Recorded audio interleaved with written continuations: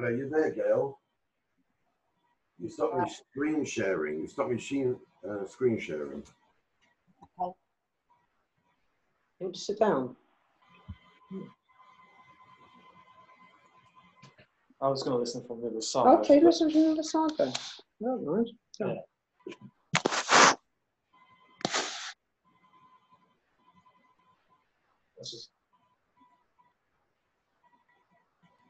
Okay, we're right. Could you get just the two of us?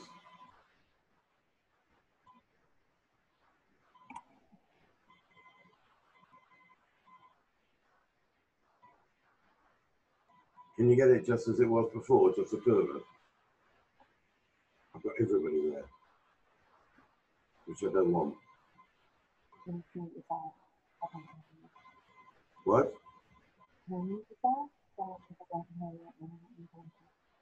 Okay.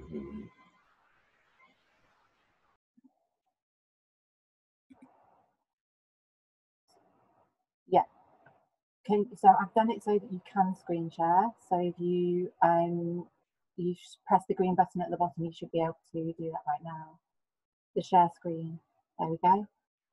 Okay. They will know that I'm seeing just you. I'm just seeing you. Yeah. Okay, so you can start whenever. Okay. Good afternoon. Can everyone hear me? If Waver can hear me, if you just keep yourself muted. Okay, welcome to London this afternoon on Tisha B'Av.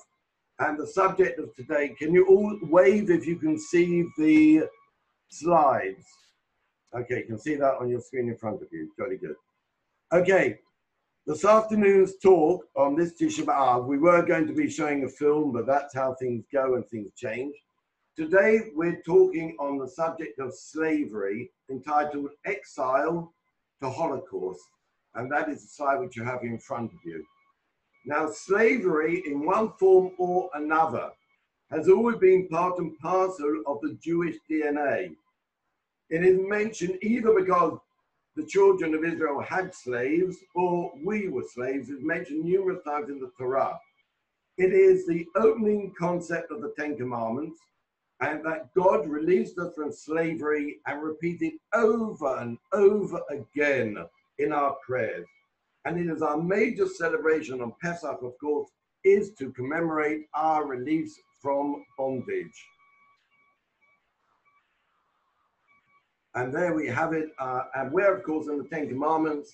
I'm the Lord your God who brought us out of the land of Egypt, out of the house of slavery. And what better than a caption from the film The Ten Commandments with Charlton Heston as Moses, no one finer. Now, all conquering armies tend to enslave the conquered, whether it is the Vietnamese or the Americans or the Arabs or the Africans or the Russians or the Germans. Nation after nation has enslaved other people in order to provide manpower for work. And the Jews, the experience of some 2,000 years ago is really no different from what it is and it took as a result of 3 awful wars, which we should never have started, that the mighty Roman Empire was there to defeat us. And our population, which could have been as many as 4.5 million in the world, descended and decreased to maybe under 1 million, and it wouldn't be till the 1700s that our population would decrease again. Conquering Titus, who would become emperor, took with him back to Rome anywhere between 20 and 100,000 Jewish slaves. The victory of the 70 in Common Era, the destruction of the Second Temple, is commemorated, as most of you probably would have seen, on the Titus Arch in Rome. There you have the caption at the top, and there you have part of the frieze on the inner part of the arch below. And there it clearly says, the Roman army destroyed Jerusalem killed over 1 million Jews, let us not debate the numbers, took about 100,000 into slavery and captivity, and scattered many in the Roman Empire. And many would say that that would be the major impetus for the growth in communities all around Europe, certainly in Western Europe. And this frieze here, which has been debated and discussed and written about more than probably many others, portrays there the capture of the holy object from the temple, the menorah, which is probably not the menorah from the temple, but one of the menorot from the temple and its precincts, and is being carried away by the Roman legions, or some would say they actually are a depiction of the Jewish slaves. So our exile began in Europe, some nearly 2,000 years ago, around 2,000 years ago, and it continued under the foot of Christendom and the whims of emperors, kings, and numerous other rulers. By the time of the 20th century, it would be described as many historians as a century of culture and civilization. It was a century to be admired. Just after the First World War, Rule 94 of the 1926 Slavery Convention, which was signed as well by Germany, stated the prohibition of slavery and the slave trade in all their forms has been recognized in Additional Protocol 2 as a fundamental guarantee for civilians and persons hors de combat. When, of course, you come to the rise of the Nazis in 1933 and thereabouts and afterwards, they had no time for the inconvenience of international law and conventions if it didn't coincide with their own particular Weltanschauung, their own particular policy, their own particular worldview, or their own particular needs, and whether it applied to borders which they didn't recognize, an army which they would build up despite the rules following the First World War, an air force which they built up practicing in Spain, or the use of forced labor. In 1938, with the Anschluss, the policy which has squeezed the Jews of Germany out of any possibility of economic survival over some 5 years, a force on emigration, a ruination of jobs and of businesses, was enacted with unbelievable speed in Austria, especially in Vienna, where the majority of Austrian Jews lived. For instance, Deutsche Bank took over Kreditanstalt, which was originally the Rothschild Bank, and one of the bank's subsidiaries would be taken over by a company that we shall return to, known as IG Farben. Kreditanstalt, originally a Jewish bank in its origins, was responsible for the financing of the building of concentration camps. The policy of the Nazis in getting rid of the Jews rather than murdering them was in fact quite successful, for 50% of Austrian Jews were pushed out of the country. But what are the remaining Jews? What are the remaining under 50% who still live there? Is where the Nazis have enacted a policy of forced labor necessary for the workings and the runnings of the state. As millions of young men in the Greuze, in the large state of Germany, were serving in the SS and the Wehrmacht. They set up concentration camps, and infamously one known as Mauthausen. Now, Mauthausen was an area of immense pits of granite for giant building projects with inhuman slave labor, plus many, many sub-camps. Here you have the slide in front of you, which is that DEST, the German Earth and Stoneworks, who use slave labor. And here you can see the Jews being, and maybe others as well, besides Jews, walking up what were known as the 186 stairs of death. You carried enormous weight. You died on the ramps. You died on the stairs. You were pushed off, and others took your place. And there were other camps nearby and further afield, such as Sachsenhausen, Buchenwald, Flossenburg, and many others. Now, with the working of Mauthausen and its other sites, subcamps, the Nazi policy began to become clarified through the policies which they had brought about in Austria. The Nazis inaugurated what was known as an economic policy regarding the Jewish question. Stated the Nazis, it was obvious that only carefully chosen hard and difficult work was to be assigned to the Jews. Building sites, road and motorway works, rubbish disposal, public toilets, sewage. Can you mute yourselves, please? Sewage, quarries, gravel pits, coal merchants and rag and bone merchants' works were regarded as suitable. The model for Austria was emigration and slave labor to a final solution.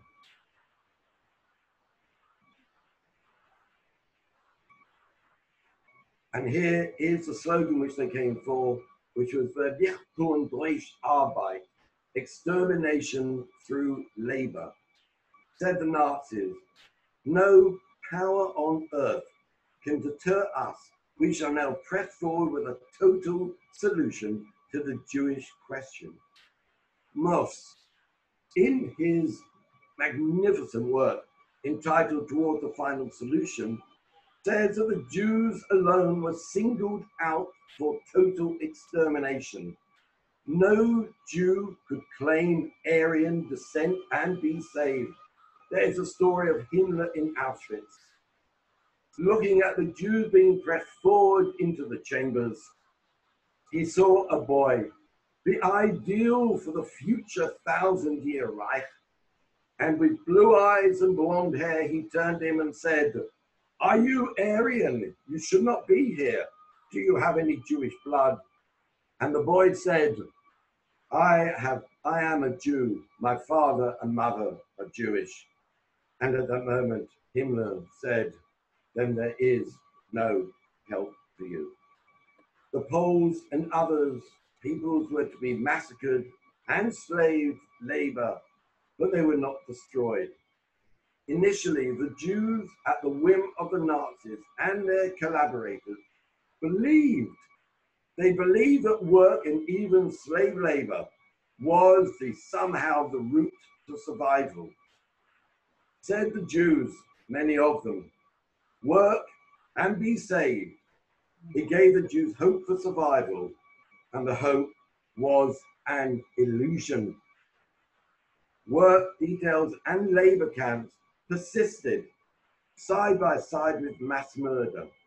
Even the euphemism, as we will see on the next slide, Arbeit macht frei, work brings freedom, was a quote from an 1873 work by Diefenbach and did not originate with the Nazis, but it was an illusion. It was a form of perverted Darwinism. For, said Himmler, work the Jews until they drop, and any that survive will be then murdered. On March the 4th, 1941, there was a general forced labor enactment. The Jews were to be put to working on streets and on shelters construction, and especially on filthy menial labor. Jews aged between 15 and 65 would work 60 hours a week, and if they lived more than 7 kilometers, they could get a bus. But if they lived under 7 kilometers from work, they had to walk there and back. 35,000 Jews were involved in Autobahn construction. Autobahns were said by Hitler and others to aid the movement of troops across Germany and also for glorification of the Reich in the form of Formula One car racing. the advancement of Mercedes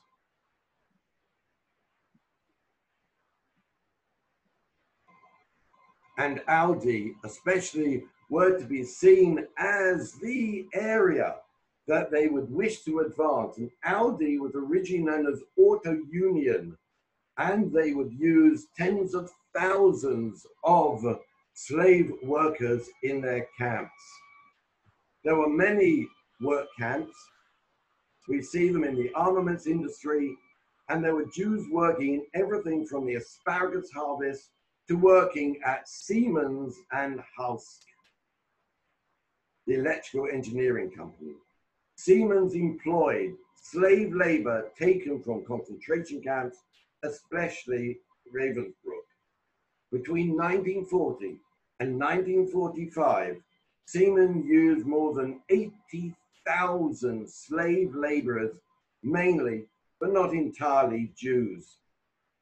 In Poland, this map here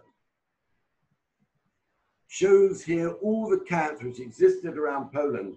There's no point in even trying to name them, there were so many, but each dot is a work camp or a killing camp.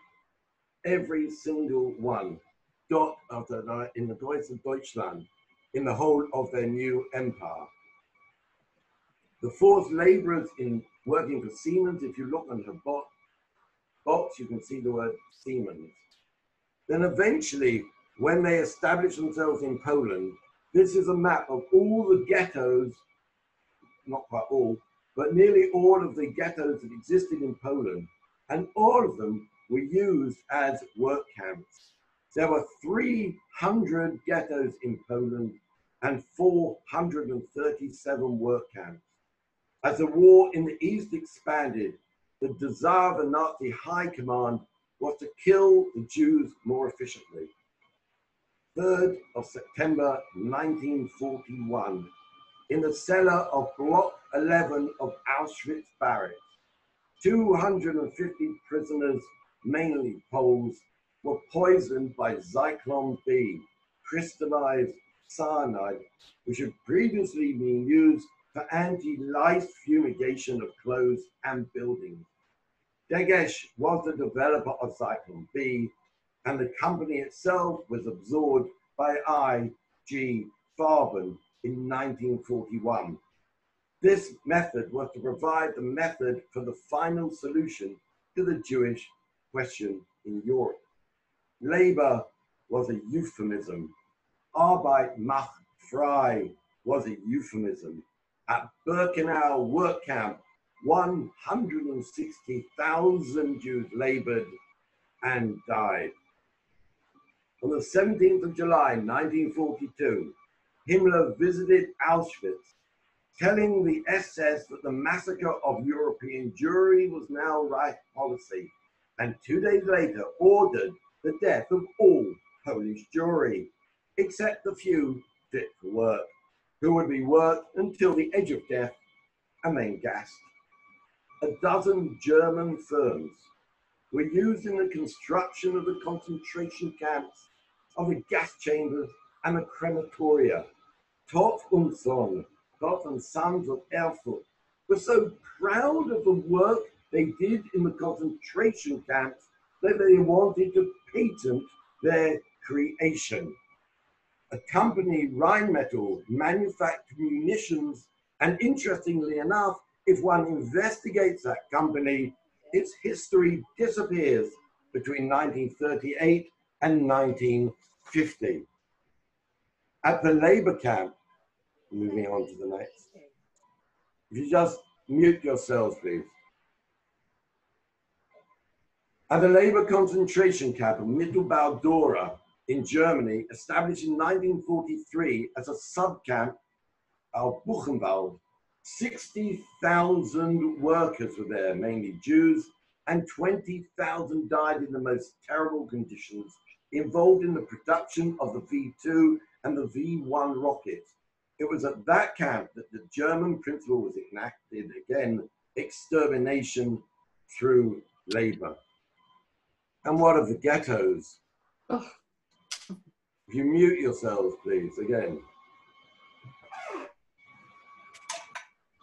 Can you mute yourselves? Okay. Lodz Ghetto, December 1941. Chaim Rumkowski, the head of Judenrat, the Jewish Council, king of the ghetto, provided work battalions. He said he would provide work for everybody. The work, he said, was life. He said, everyone in the ghetto must have work as his passport. The Germans, they respect us because we represent a center of productivity.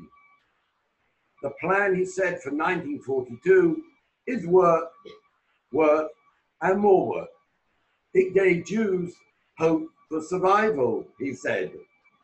The hope was an illusion. Knowingly, Rumkowski sacrificed the many for saving the few. There were 160,000 Jews in the ghetto in January 1943, who were in fact being murdered at 700 a day in Chelmno. At the end of the war, of those 160,000 there under Rumkowski in 1942 and his policy of sacrificing the many for the few, over 159,000 had been resettled and murdered. Interestingly, where do these photos come from? How is it we've got color photos from the Lodz Ghetto in the 1940s? There was a man, a German, an accountant, Walter Gemmelwein, who took a camera from a Jew and became not only an accountant, was not only an accountant, but was an expert photographer. And he would take photos of color, in color, of all the scenes in the ghetto, of which I've left out many, many that I would rather not show. And he took here of many children whose destiny we all know. He became, this German accountant, the chief chronicler of the Jewish ghetto. Amazingly, one can read, or I can read, the correspondence which he has as he's absorbed in taking photos, not about the conditions of the Jews, not about the starvation of the Jews, not about the dead and the dying, but he has correspondence with AGFA, the film company that you all know, a division of IG Farben. And AGFA was in competition with the American Kodak company. He involves himself, Gemmelwein, in discussions, not about the conditions of the people, but whether the yellow is too yellow, the brown is too gray, and the blue isn't really there at all. And AGFA involves itself in this correspondence on a regular basis with the Lodz Ghetto, as it were. But when we see this terrible state of Jewish children, this, of course, is very different from the smartness and the neatness of we see of the SS and the Wehrmacht and others of the German forces. The company founder Hugo Boss started his career making brown shirts for the Nazis, or what would become the Nazi Party, in 1924. He himself joined the Nazi Party and continued to make the uniforms, everyone from the Wehrmacht to the Waffen-SS, and he used for that slave labor. And what about your chocolate bars? What about your Kit Kats and your toffee crisps and your Milky Bars and your Yorkies and everything else that you enjoy to nibble at during a football match and at other times?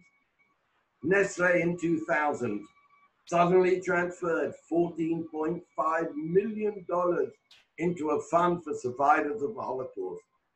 The company admitted that during the war, remember it's a Swiss company, that during the war, it and its subsidiaries of the Nestle group have been active in countries dominated by the Nazis, and it helped with the financing of the Nazi Party in Switzerland in 1939.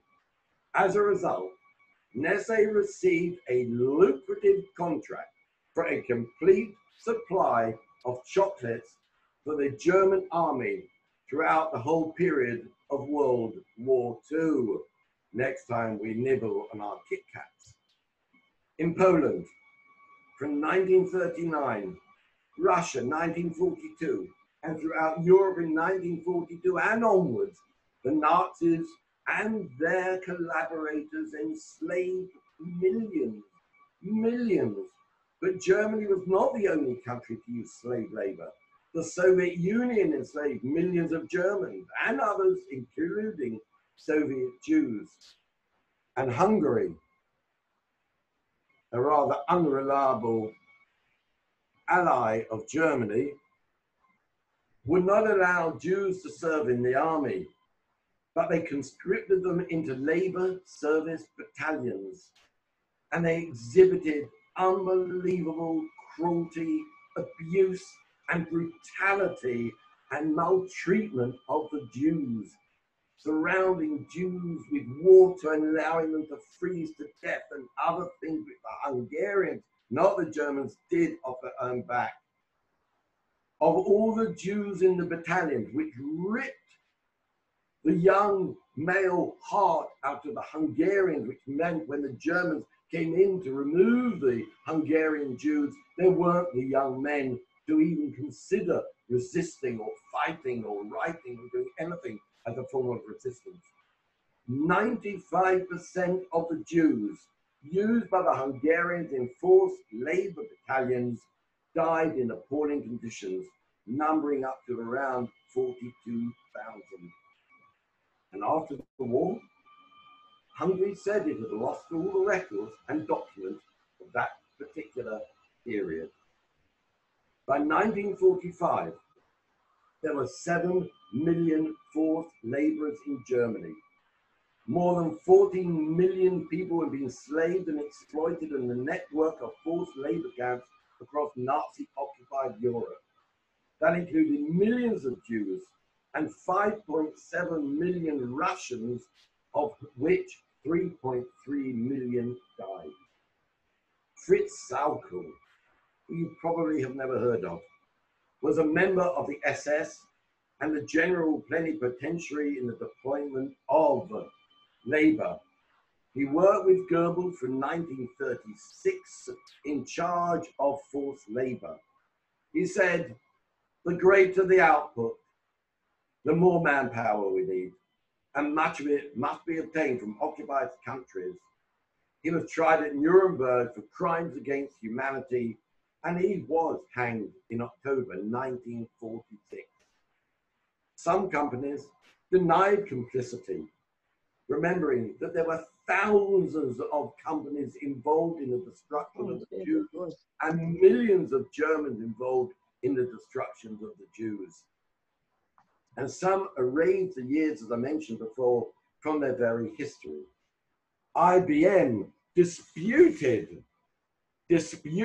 any contact or having anything to do with the destruction of the Jews, although it was IBM's early form of punch cards, which was used in concentration camps and used in Germany and the Große Reich for a census and ethnic analysis.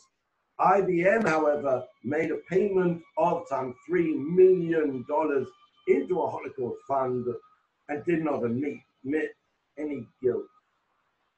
Hugo Boss, the man who did such classy uniforms for murderers, formally apologized, and he said to express his profound regret to those who suffered harm or hardship at the factory run by Hugo Ferdinand Boss.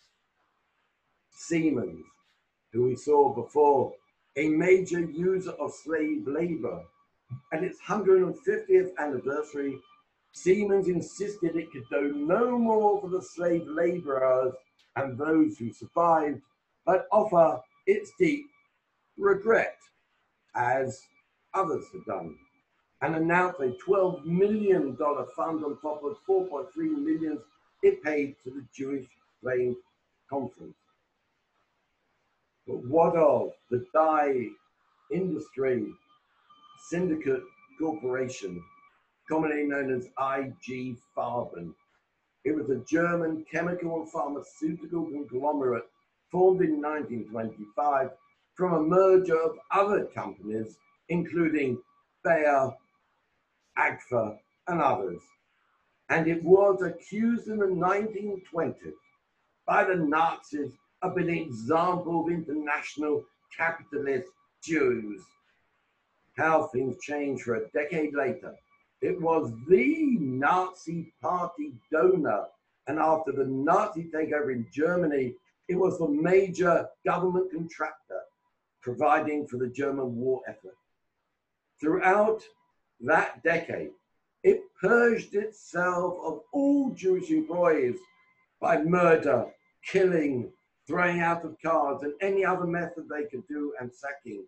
So it became the most notorious German industrial concern left in the Third Reich.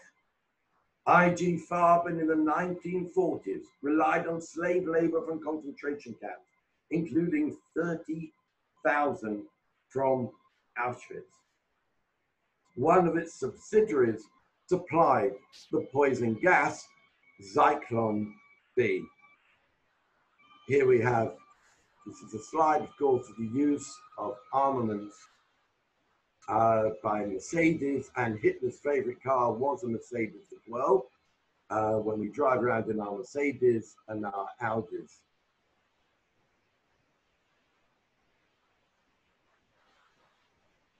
There was an aerial photograph taken of Auschwitz, which we'll come back to in a minute.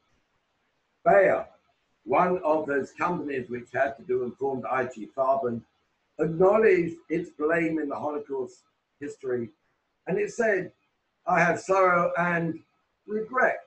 Again, regret. They all use the word regret, and apologized to humanity for what IG Farben, not we, but what IG Farben did to your people.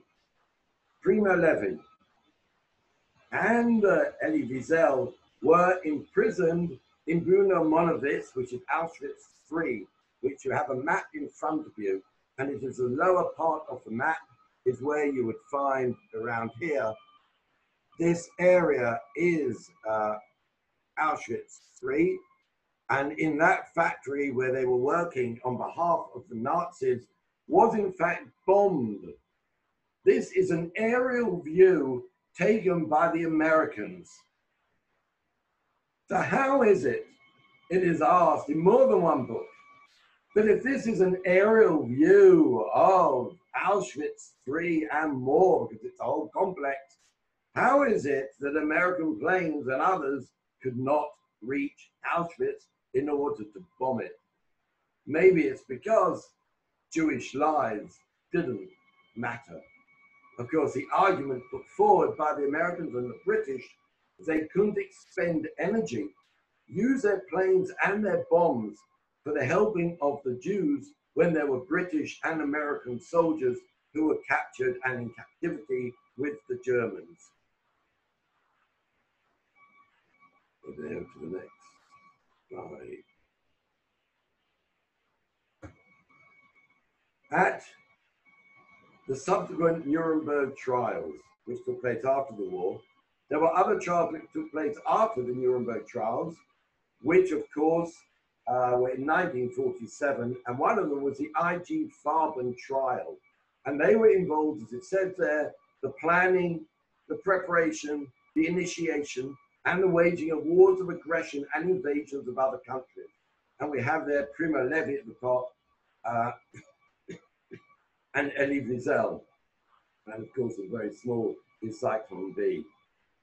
At subsequent trials, and the result of this IG Farben trial, 23 IG Farben directors were tried for war crimes as mentioned, and know what they had done, and 13 only were convicted. By 1951, all had been released by the American High Commissioner for Germany, and that is for the company that produced and was major company for backing the German war effort and the production of Zyklon B. Let me end going to modern days.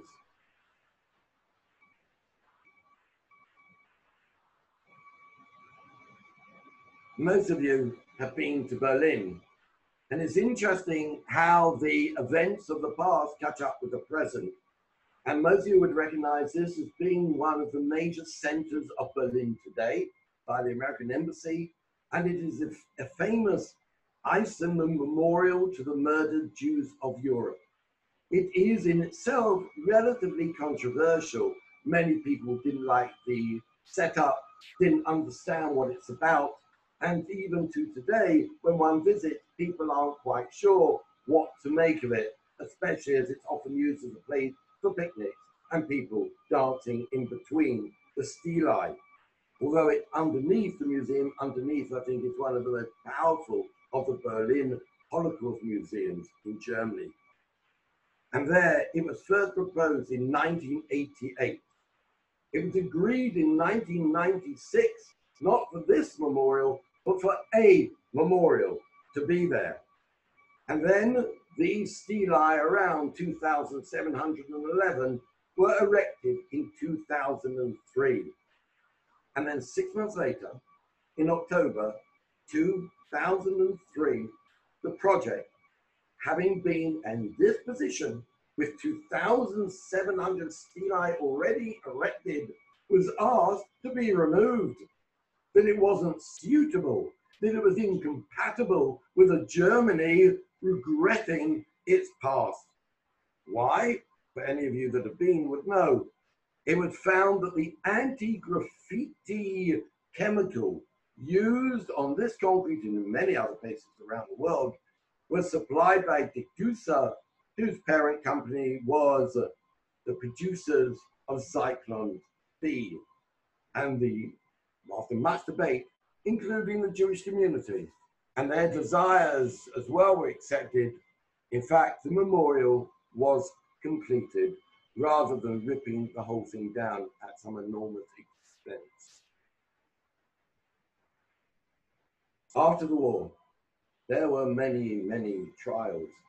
It is estimated, if one reads on volumes to do with the Nuremberg trials, that there may have been as many as 2 million Germans somehow guilty for what had taken place in labor camps and concentration camps. When it came to the Nuremberg military tribunal, of course, as we know, very few were actually on trial, and only those who were the leadership of Nazi Germany. And it took a forceful, clear stance on the use of forced labor by making it to one of the charges in the category of crimes against humanity. It was, it said, the crimes of the National Socialist regime. The Germans, as well as other citizens of countries, were forced, it said, to work like slaves. And when Eichmann stood trial, 1961-62, there in Jerusalem, where so many of you are at the moment, under the subject of the individual in international law, Eichmann was accused with the others of the murder, extermination, enslavement, starvation, and deportation of civilian Jewish population. So I ask you as we end, what were the use of the apologies? What was the use of regret of all those companies? What benefit the millions of dollars for people and Jews who believed until it was too late that work would somehow save their lives? Saul Freelander, in a short little piece, in his monumental work on the war, records at the beginning of 1939, when the Jews of Berlin were already constricted, already forbidden to attend concert halls and theaters, and if they played music in the concert halls, they could only play Yiddish music, and they were not allowed to play anything else. And whilst the music was being played by Mendelssohn, who was considered Yiddish as a Jew, They were not allowed to open their windows because the sounds of Mendelssohn should not escape out into the open and infect the ears of the Aryans. When they were being persecuted in this way, it too was at the theater, and Jews were not allowed to see plays or attend concerts, but could, under certain provisions, have plays which were considered suitable and show them in Jewish places for only Jews, or in other places for only Jews. It is said in the Jewish Kulturbund or the Jewish Kulturbund was permitted to show selected play to all its Jewish audience. And the theater showed a play which most of us have never heard of, and it's called J.B. Priestley's People at Sea. Priestley has a sense of oneness with the Jews of Germany and against what was going on there and around the world. He renounced all royalties and any payment from German Jews for showing this play, or putting on this play. And 500 Jews filled that theater.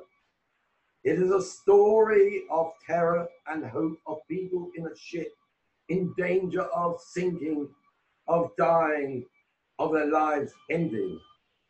But he ends the play on the stage, all are saved. The Jews in the Charlottenburg Theater watching that play that night were all doomed. Did Jewish lives matter? Thank you very much, and enjoy the rest of the fast.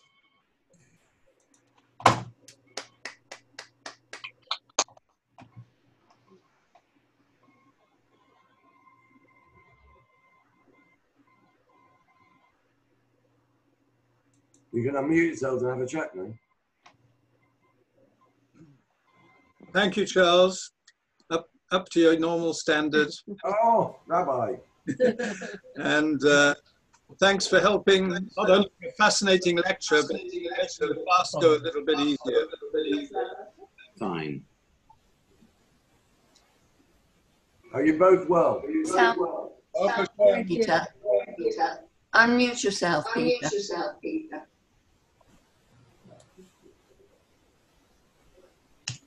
Unmute, Peter.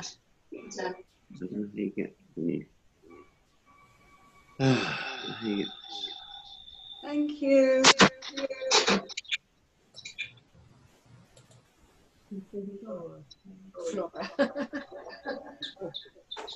going to try and get a picture of it.